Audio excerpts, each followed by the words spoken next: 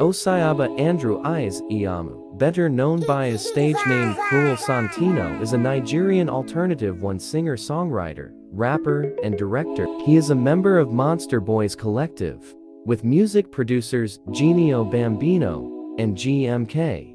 He is signed to Interscope Records, in partnership with Monster Boy, 3 Love Renaissance 4, and Warner Chappell Music. Santino's debut into the music scene was met with critical acclaim when he released his studio album Mandy The Jungle, introducing the alt fashion and music into the mainstream, notably with his track, Rapid Fire. Osayaba Andrew Ize-Iyamu was born in Lagos on June 3, 1992, and raised in Ikeja.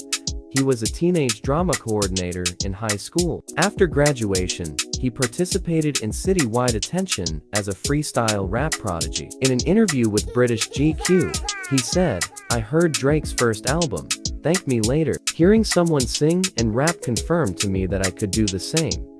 His father was responsible for his music education while growing up.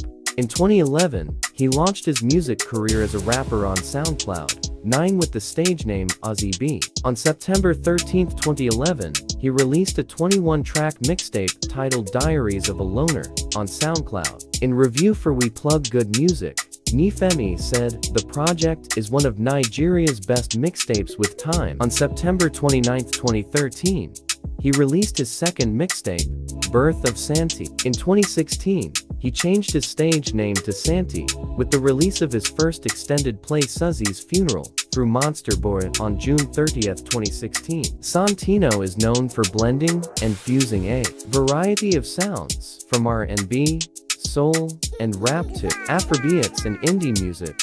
9/11 June 2019, Toy Sakunbi of The Fader named him as the vision of Afropop's future. Cruel Santino, formerly known as Ozzy B or Santi, is known for his raga-influenced delivery, hairstyle, and fashion sense. 42 on May 31, 2019, in an interview with Clash magazine, Osayaba Andrew Ize-Iyamu, describing himself as being involved in all genres, definitely a unique individual, taking inspiration for his name from Santa Gold, inspired by the likes of Beanie Man and Young Thug, as well as being shaped by indie and hip-hop music, has helped him evolve as an artist. In 2011, he was rated as one of the best rappers in Nigeria by Nigerian Afro-pop singer Wizkid, also appearing in a Nokia advert with Nigerian rappers Muna and Phenom.